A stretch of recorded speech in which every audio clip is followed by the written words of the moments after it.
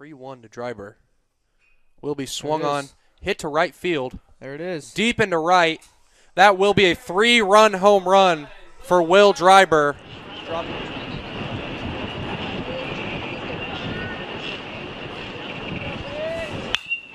That one lined in the left center field. That one's going to get down.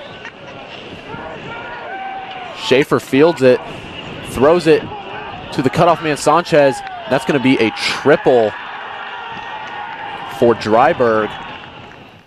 The winner is going to play at 10 o'clock tomorrow against the 2-seed McPherson. Line shot in the left center field. Going to fall in for a base hit.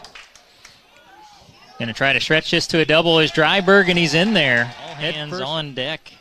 Already with a loss in the tournament.